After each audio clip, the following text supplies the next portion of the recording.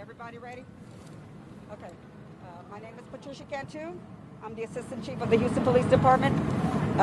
Today earlier, we got called out for this scene. It initially started as a kidnapping, as a call for help. The family got a call from somebody with a kidnapping.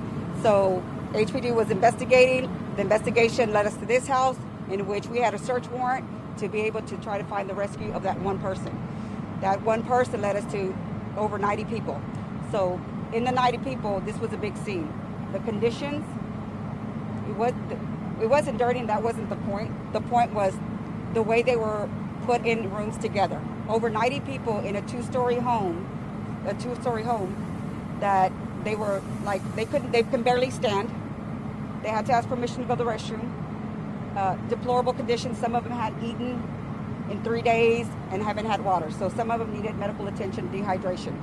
So when we got here, obviously the scene is being processed still. It's a long scene only because it's taken this much time to get them medical attention. Our officers immediately took the time to take money out of their pockets, buy the water for the victims and the food. So we were able to feed them. And of course, HFD was a big part of it. The health department, they came and they all were tested. There was a process. It obviously was long because it's still ongoing to make sure that nobody needed immediate attention. And in regards to the transport, HFD handled the transports. Right now we had 90-something people out of the group. 5 tested positive. How many? 5. So 5 tested positive. Okay, so here we're still processing the scene. This is a public concern since there's positive mixed with people that tested negative. So here we're taking every step as when we're going to consider it a health and safety issue. We are going to conduct a criminal investigation and assist with federal agencies. However, we would not be the primary. Okay, we do understand this was a kidnapping, and this is how it started. So we're collaborating with the federal agencies and with the health department and also with HFD that's helping us out here with the scene. So right now, that's all we're doing. Like I said, they're still being processed. They're still getting COVID tested. Since there's so many people, they're going to be transported.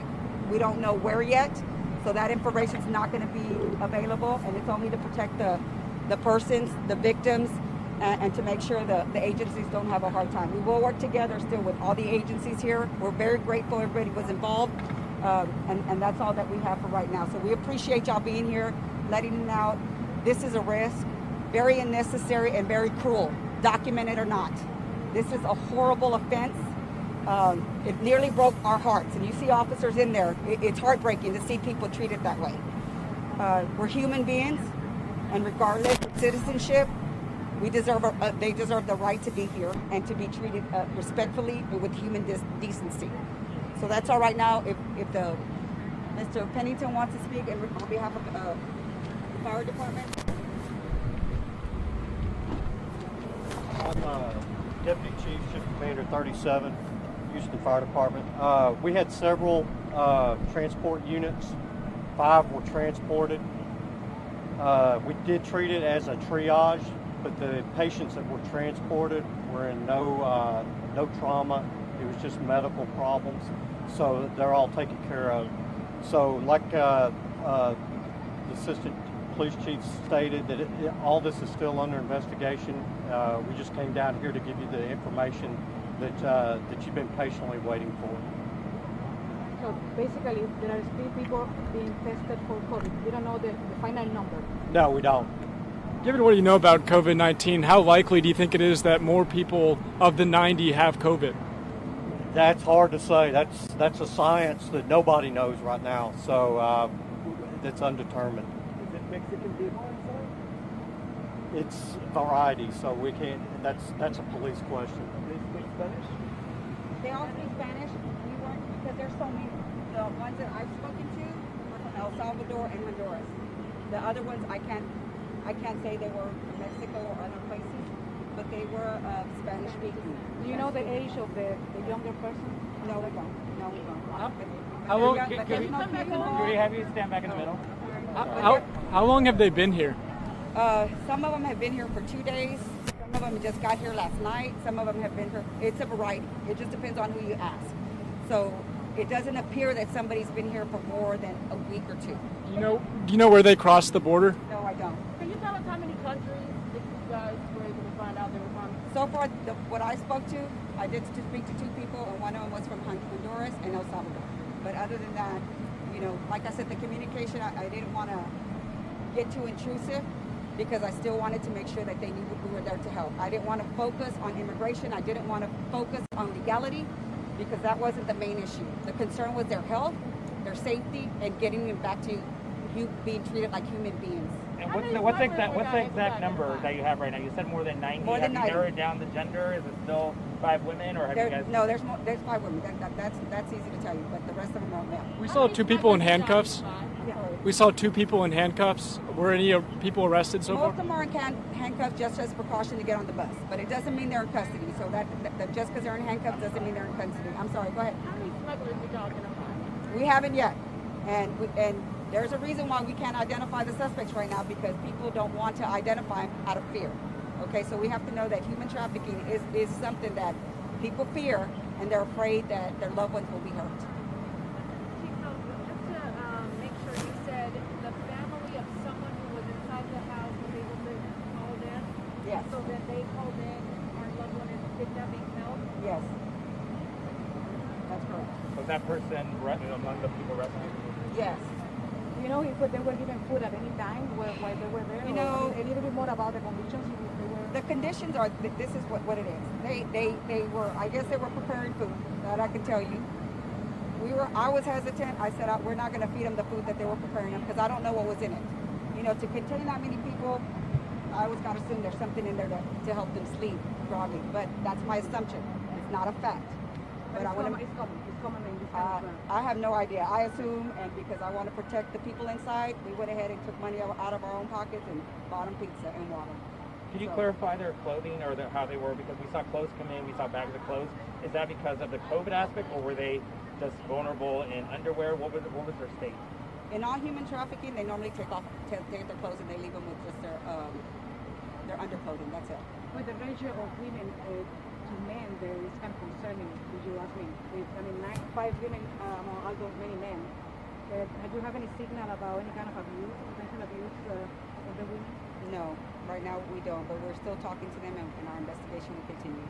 I know this is too soon to speak of whatever the investigation is still ongoing, but we have seen instances like this where smugglers hold these people ransom and then expect the loved ones to come and pay and pick them up. Do you think this is possibly a situation like that? That's why the family called out? It could be.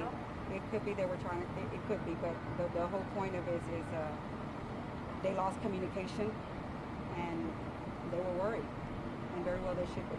Is there any of the women there is potentially one involved in this, from the We don't know that. smugglers side? We don't know that yet, and only because, like I said, people are hesitant to identify anybody.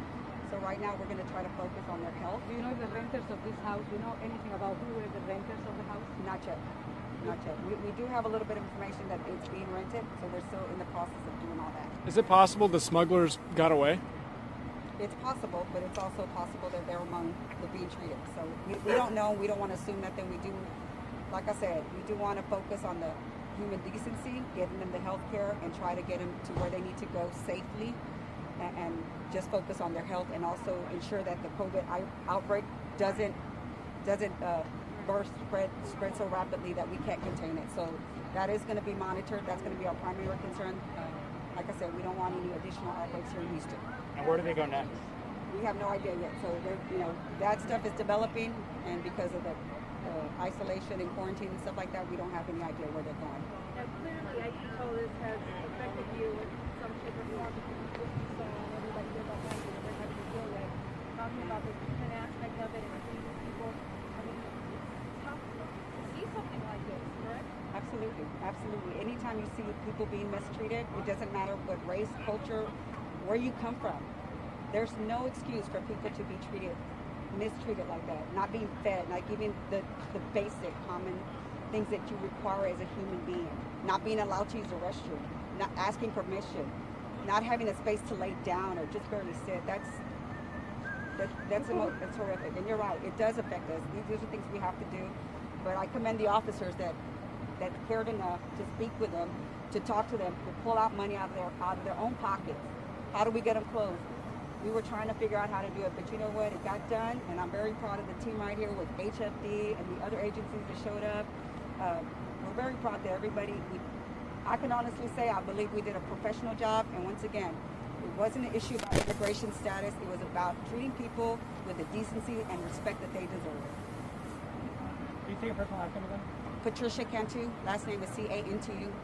And then your rank? Assistant Chief of the Houston Police Department.